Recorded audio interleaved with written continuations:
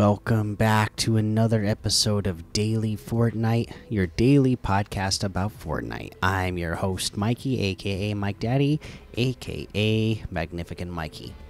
And it is as we expected, not any news to bring you today.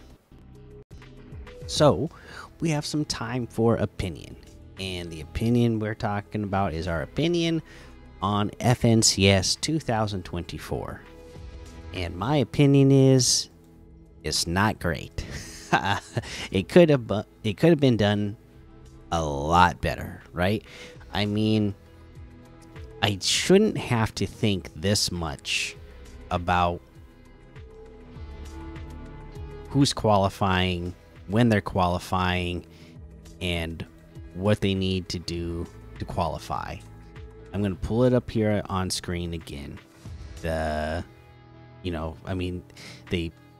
put out the graphic for us on a nice little format for us, right? So that you can visually see, and it makes it not as hard when you see the visual. But as a majority of fans are going to be watching, they're not going to be sitting with a format sheet in front of them saying what the format is exactly.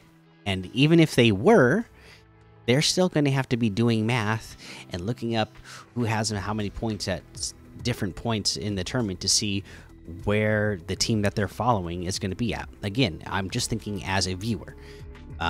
If you're a competitor, that's one thing, but if you're a viewer who's like a fan of a team, you shouldn't be having to do like mental gymnastics to figure out if the team you're following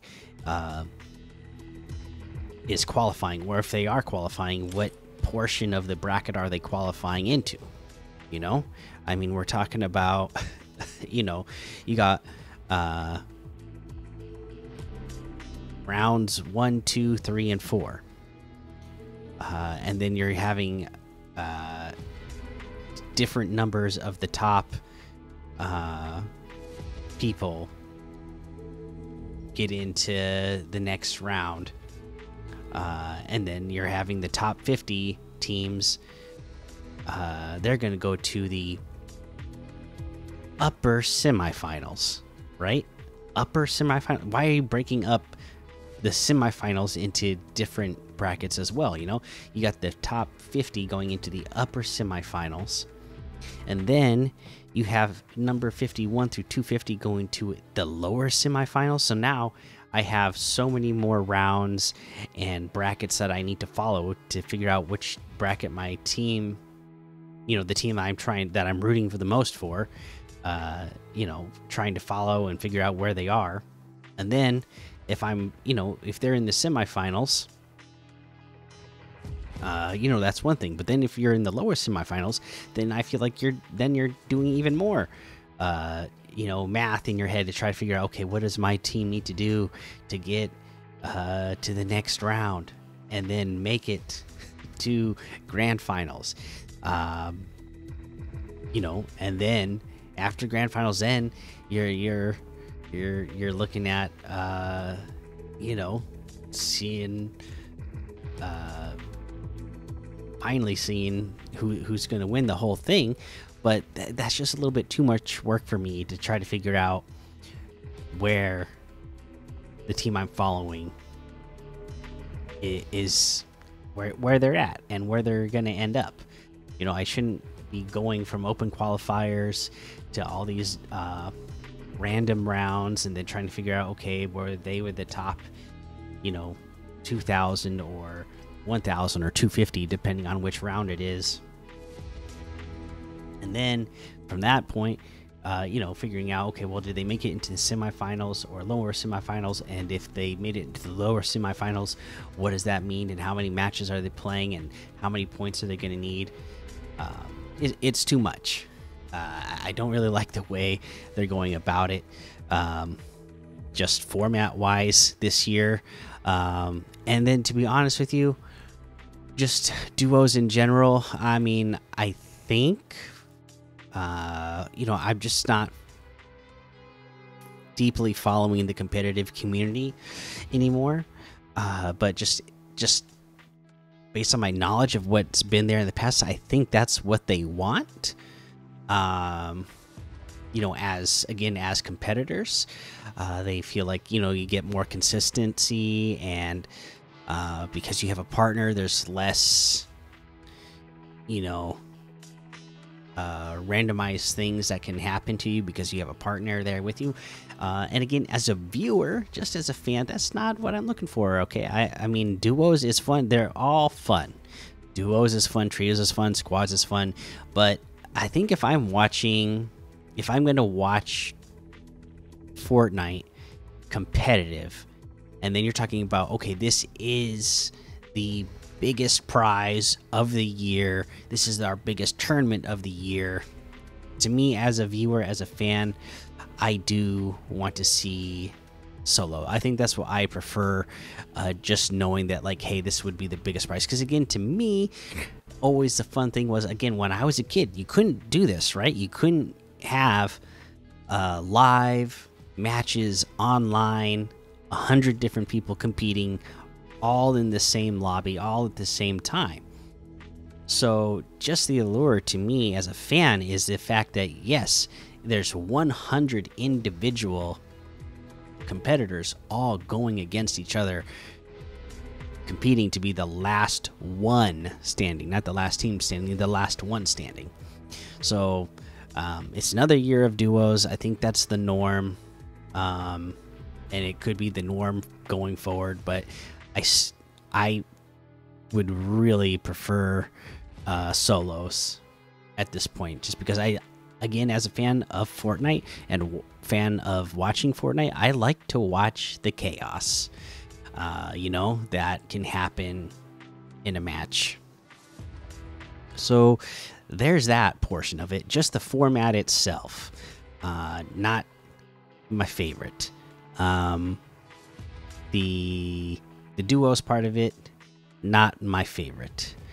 And then I heard them talking about it on the Fortnite podcast this week, that the broadcast, right? They show where this is going to be streaming, but they don't really give you much other information, right? But if you go listen to Monster D-Face and the rest of his crew over there, you'll have heard that, like, yeah, these aren't live lobbies either. So they're the broadcasters are going to just be randomly be shown, you know, whatever match that they're jumping into at the time. So that's going to be really hard on them. And I think broadcasting is such a big deal to the presentation of the competition, of, we'll say, of the sport, right? This is an esport, so that's a big deal to the competition of any sport, is the storytelling that the broadcasting is doing. You know, I'm a big fan of wrestling, and of course that is huge. The storytelling that happens by the commentators on the commentating team is huge, and adds so much to the enjoyment of the presentation. But you know, in that, they have to know what they're talking about, and they can see what's right in front of them. They know what's coming.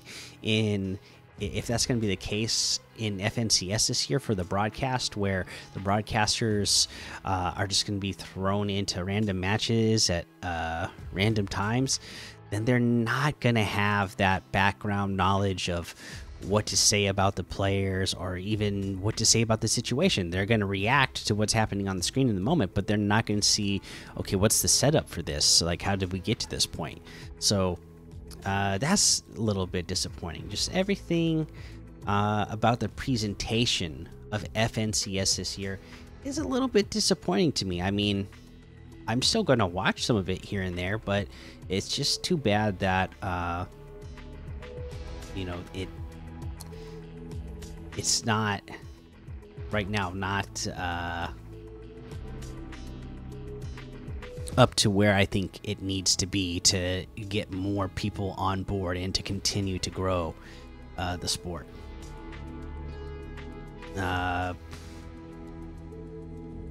Yeah, I guess that and that's my opinion on it in general. I just don't think they're doing enough with what FNCS is this year to grow the sport. It doesn't seem like. I just don't see the.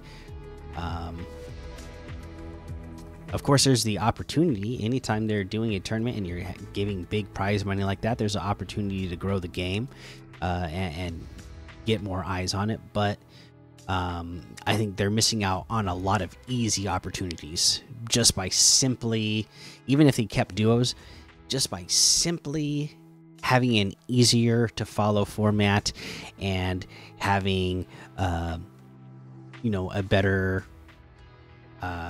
presentation of the broadcast for the broadcasters to commentate on. So that's my opinion. And again, I would love to hear you guys' feedback. What do you think of FNCS 2024? Are you excited about it? Are you going to watch? You know, I want to know, do you think this is the best format that they could have possibly done?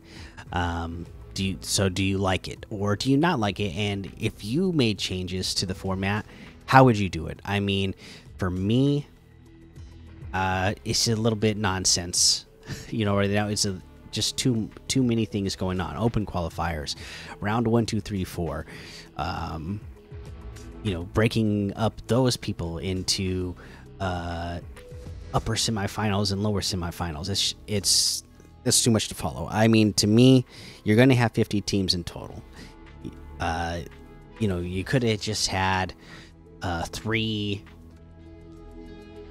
you know, majors or whatever you want to call them. Call them the 3 or I guess have the open qualifiers first, then go into your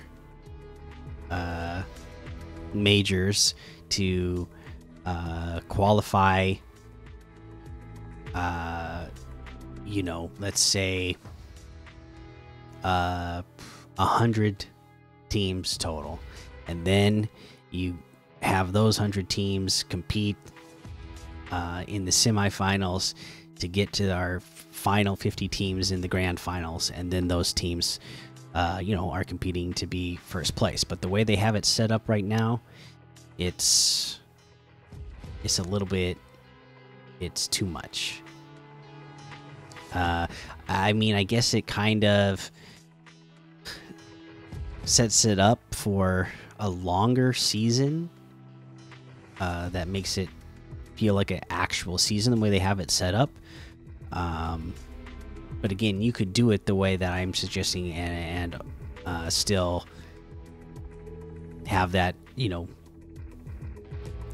have that done over a period of time rather than this weird format that they have. You know, you could have easily done it as well if you want to make it last longer. I mean, break it up into 5 rounds, right? Have your open qualifiers, break it up into 5 rounds, and then, you know, have 20 teams from each round qualify, so that there would be 100 teams total again in that first qualifier, and then again, then you're having 100 teams compete in the semifinals to cut that lobby in half down to your final 50 teams that they all go on to the finals to compete for the championship. Again, so many different ways that they could have made it easier to follow, and, you know, have there be less math to do, you know, for a viewer. But, you know, that's what they came up with, and we'll see how it goes. I mean, I hope that they get a lot of viewers. I hope that, you know, all the people who are taking time to practice this game and get good at this game are going to have, you know, tens of thousands of people watching on the streams, or hopefully in the 100,000s of people watching across however many streams there's going to be. And I hope it continues to grow, and I hope it helps them all grow their own personal brands, so that they can continue to, support themselves to continue to compete and get better over time and grow the sport. But I just don't know if Epic came up with the best format for that this year. We'll see. I hope I'm wrong, and I hope that we hear about some huge number growths, number growths across viewership this year for FNCS. All right, there you go. That's my opinion on it, though. No other news, so let's go ahead. We can quickly look at what people are playing. Battle Royale has 386,000. Lego Fortnite 71,000. Rocket Racing 14,000. Festival Main Stage 26,000. Zero Build 293,000. Ranked Battle Royale 226,000. We'll just do the main ones today. So there you go. There's a whole lot more to be discovered in the Discover tab. Let's head on over to quests. I believe we covered everything on the list for now. Indeed we did. So just make sure you're going through, doing those dailies on the daily, and then hitting any other bonus things that you might have. All right, let's head on over to the item shop and see what's in the item shop today. Looks like the cars are still here, of course. Our Marvel items, our music items, the weekend, the jam tracks, Terminator bundle still here. My Hero Academia items still here. We got a new outfit, the Summit Seeker Eevee outfit. Of course, it has a Lego style. Come on, there it is. And the Cross Rider back bling comes with it as well. So she's a snowboarder, like the snowboarding goggles she's got on. She's got on, for a snowboarder, I don't know why she's gonna be cold out there. She's got some furry boots on, but she's got on the snow pants, but there's rips in them. She's wearing like a halter top. She just got a poofy jacket on, but she's letting it slope down her shoulders and whatnot. She's gonna be cold out there. She's got the snowboard for the back bling. Obviously gonna need that. I do like that the where he would put the boots, instead of the boots there being there, it looks like it's a couple of deagles. That's a couple of hand cannons. That's fun. All right, so that's 1,200. The Icy Peace Axes pickaxe is 500, and it's just like color scheme that fits with the new outfit. And then the Red Knight outfit is 2,000. The Recon Expert outfit is 1,200. The Crystal outfit is 800. The Potassius Peels outfit is 1,200. We have the Bright Gunner outfit today for 1,500. A Rainbow Smash pickaxe for 1,500. Match Point outfit for 800. The Maven outfit for 1,200. The Ruckus outfit for 1,200. The Jawbreaker outfit for 1,200. Chaos Scythe pickaxe for 800. Ultra Scythe pickaxe for 500. The Flatfoot outfit for 1,200. The Terra outfit for 1,200.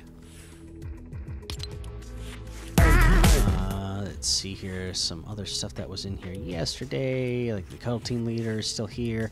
We got the Ravage outfit for 2,000. Scarlet Commander outfit for 800. Adventure Peely outfit for 1,200.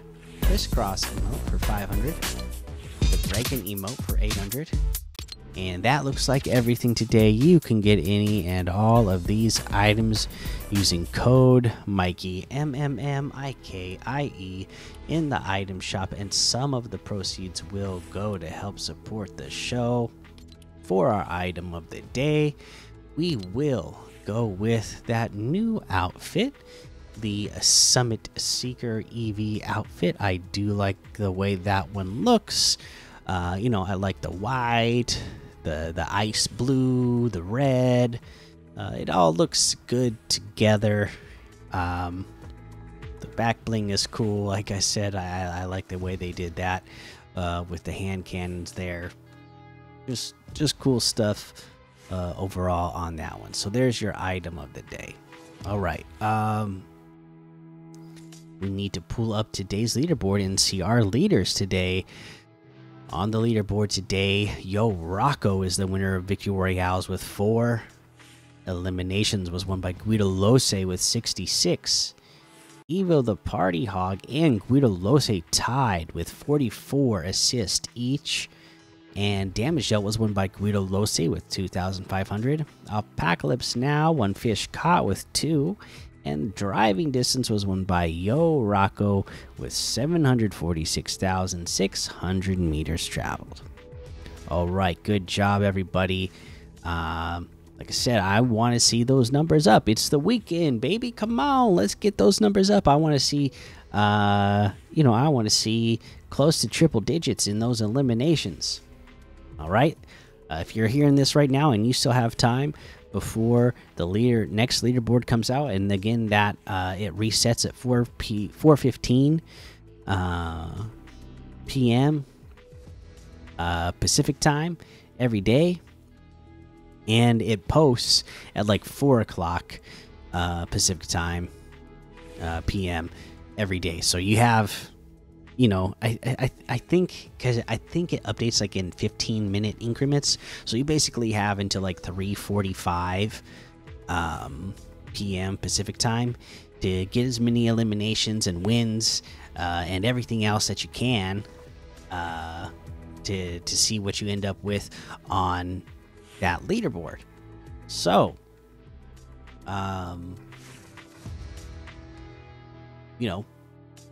if you're hearing this and you still have time, hit it and hit it hard, because I want to see, now that we've recently seen triple digit numbers a couple of times, I want to see that more often. All right, head out there and go do it. And for now, that's going to be the episode for today. So make sure you go join the Daily Fortnite Discord and hang out with us. Follow me over on Twitch, Twitter, and YouTube. Head over to Apple Podcasts, leave a 5-star rating and a written review for a shout out on the show. Make sure you subscribe so you don't miss an episode. And until next time, have fun, be safe, and don't get lost in the storm.